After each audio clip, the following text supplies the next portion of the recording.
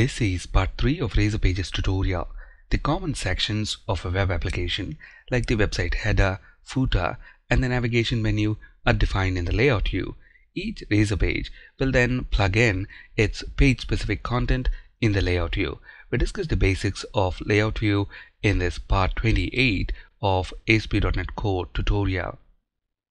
Both the projects, that is ASP.NET Core MVC and Razor Pages, support layout views. The differences are very minor. The first question that comes to our mind is, should it be called a layout view or a layout page?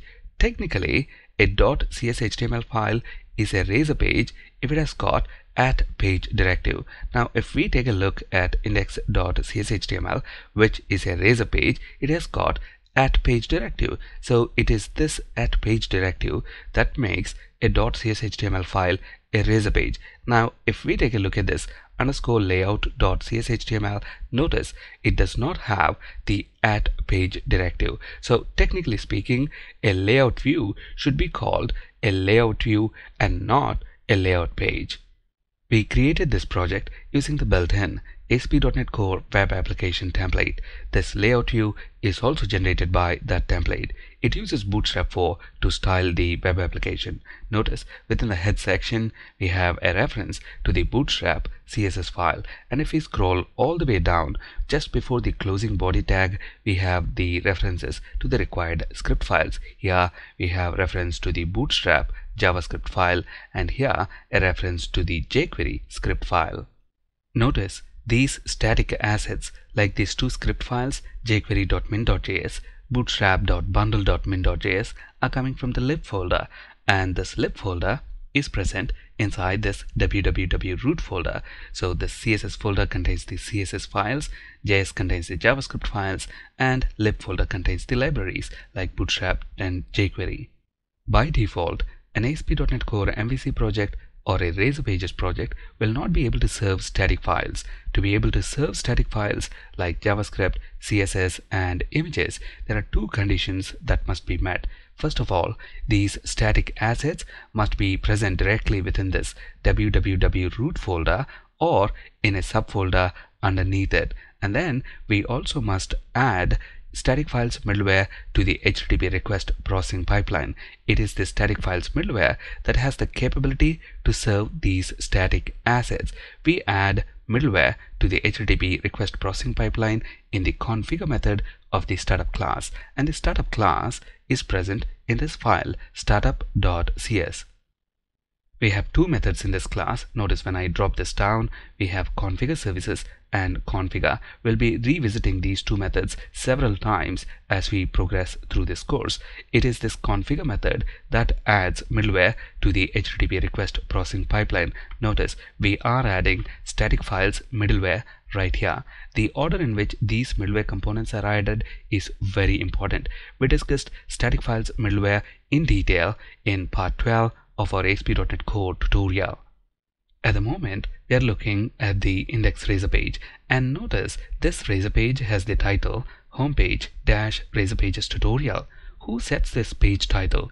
Is it the Razor view or the index Razor page? Well, if we take a look at the layout view, notice the common sections like HTML, head, body, and the title element that sets the page title are in the layout view.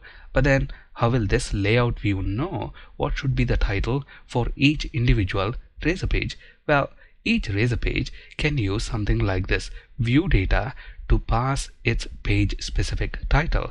Notice in this case, this index Razor page is passing home page as the title by using this dynamic property title of view data. The layout view then retrieves that value and sets it as the page title. Notice at the top on this page, we have our project brand and then these two navigation menu items, home and privacy.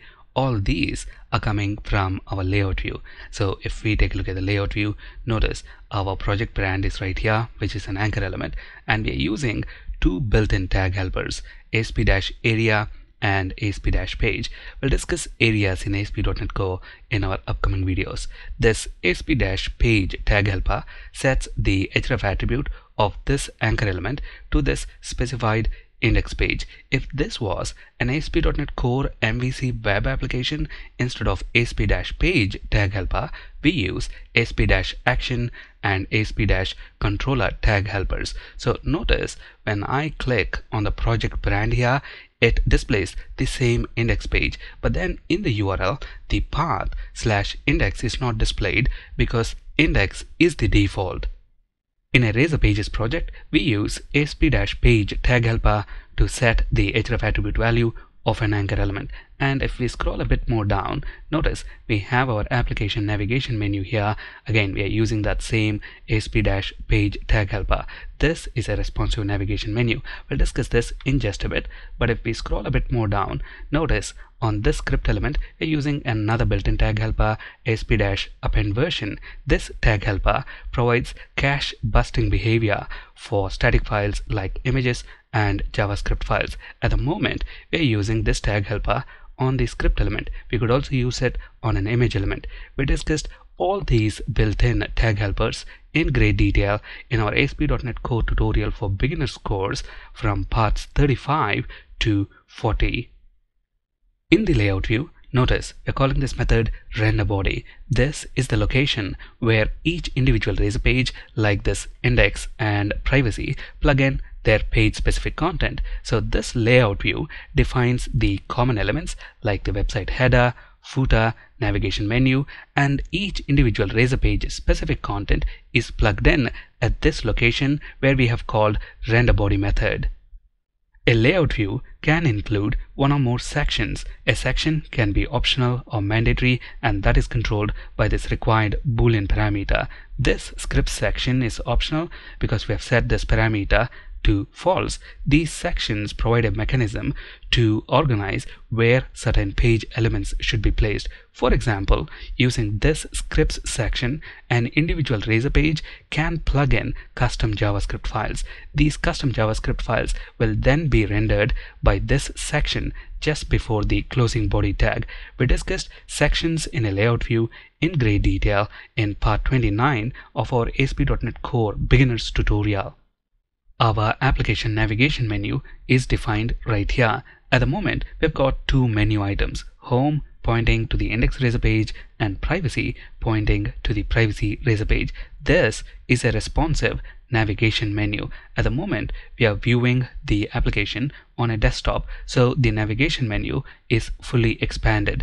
Now let me reduce the viewport size. Notice the navigation menu is collapsed to a hamburger menu, and when I click on it, we can see the two menu items, and when we click on any of the menu items, we go to the respective page. In addition to these menu items, we want a third menu item, and when we click that, we want to display the list of all employees. We want to place all our employees related pages in employees folder. So to this pages folder where all our Razor pages live, let's add a new folder.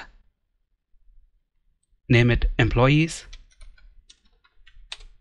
Inside this folder, let's add a new Razor page. On this add new scaffolded item dialog, select Razor page and click add. Let's name this new Razor page index. We want a page model class to be generated, and we also want to use this layout file _layout.cshtml as the layout page, and this is specified as the layout page in this _view start file, and this file, as you can see, is present right here within the project. So let's click add to add our new Razor page. There we go. We have both the files of the index Razor page generated. This is the page model class and this is the display template. Let's change the text here to employees because we are going to use this Razor page to display the list of employees. And then in our layout view, we want a third menu item. So let's make a copy of this and then change this ASP-page tag helper to point to the index page we have in the employees folder. And then let's also change the text here to employees.